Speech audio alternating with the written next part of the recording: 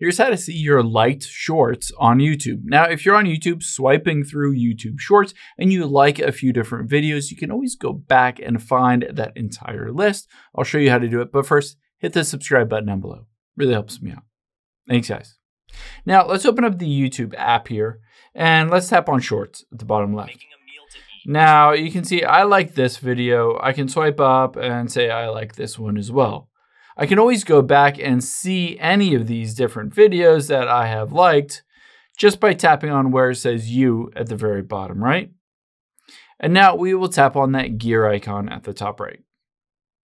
From here, you can see midway down is Manage All History. So let's tap on Manage All History.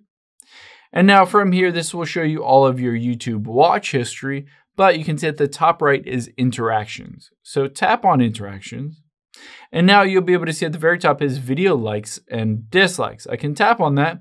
Now keep in mind, there is a limitation to this. So it will show every single video that you have liked, including the shorts, as well as the long form normal videos on YouTube.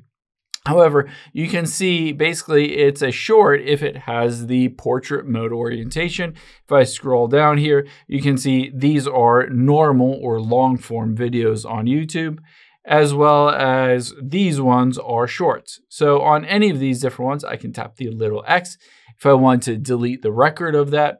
Or I can also just tap on that video there and hit play, and I can watch it again if I wanted to watch it again. Or maybe I wanted to delete or remove that like if I no longer wanted to like that specific YouTube short.